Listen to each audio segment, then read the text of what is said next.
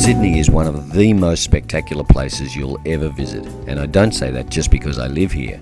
Here's some suggestions to help you get the most from your trip.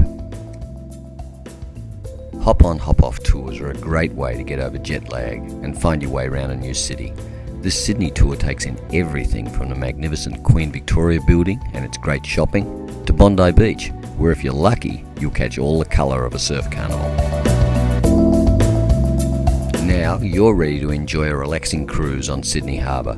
There's an excellent dinner and champagne included, and you won't believe how amazing the city looks from the water.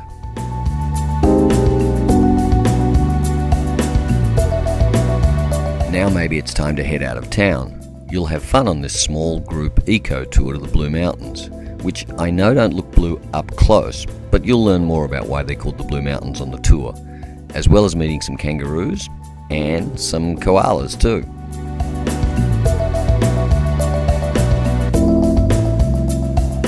Okay, adventure seekers, do you think you'll look this serene before you jump in the tank with the sharks? Well, Scott here seems to have survived okay, so maybe you should. It's a lot of fun, but not for the faint of heart. Back on dry land, head to the heart of town for a view of the whole city from Sydney Tower.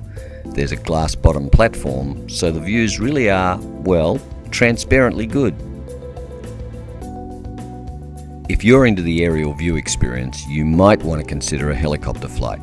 It's 20 minutes of views you won't forget in a hurry. The only problem is you may not want to go home after you see how beautiful Sydney's suburbs are.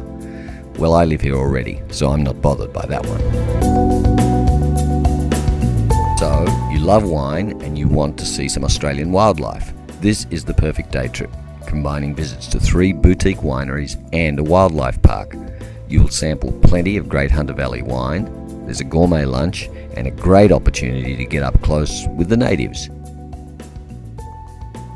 Sydney is popular all year round, so book in advance if there's something you just have to experience. In a city like this, you really don't want to miss out.